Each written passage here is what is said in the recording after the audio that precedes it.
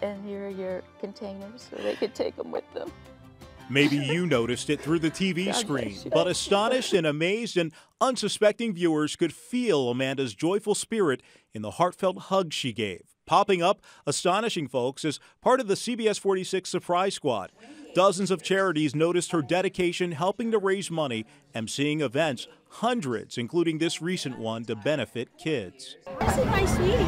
You might have seen her lovable laugh as a proud mama showing off her dog at a Wolfstock community event. I'm Amanda Davis with the CBS 46 Surprise Squad. But the smile wasn't just on the surface. The inner beauty of our beloved Amanda Davis matched her outer appearance. Track her social media feed and you'd always see inspirational shares and positive posts like, "Quick, tell me at least 3 things you're thankful for right now. Go." And "Happy Wednesday. Don't waste a minute not being happy." Plus, have a fabulous Friday. May your cup overflow with peace, love, and pure awesomeness today.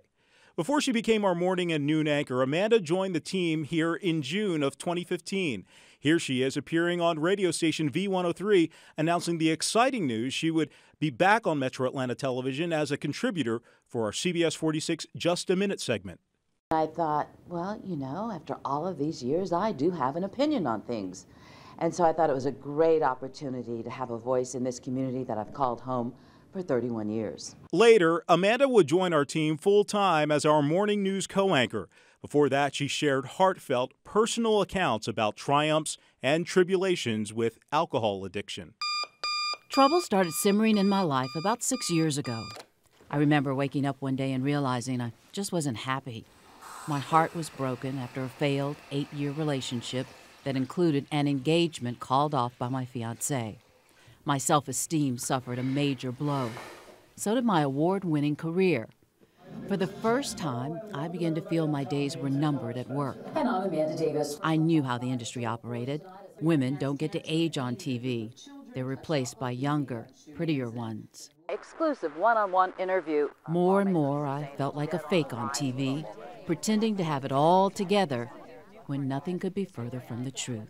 People commonly end up feeling like they're living a double life, you know, that their outside persona is not what's really going on inside. I'm an introvert, shy, grew up an only child, so isolation came easy. And when you're alone, unhappiness is amplified, and that's when you just want the pain to go away. As a child, Amanda grew up in San Antonio, but she graduated from Clark College with honors before it became Clark Atlanta University.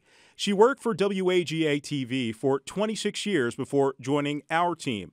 The past few weeks have been tough and stressful for our coworker and friend. Recently, Amanda lost her dad, writing on Twitter, "Help me, Lord," and posting this Bible verse from Matthew, "Blessed are those that mourn, for they will be comforted." Here at CBS 46, we find comfort knowing her spirit is now with her pops, as she called him, and we're also going to treasure the great memories and these words from her televised personal account of pushing through the personal pain of the past. I feel whole again, ready to see what life has in store for me next. I'm here to say I fell down hard, but I got back up, and that's the key. I've learned no matter what, nothing is insurmountable. Yes, relapse is always a possibility. As the saying goes, I take things one day at a time now, and I'll be okay.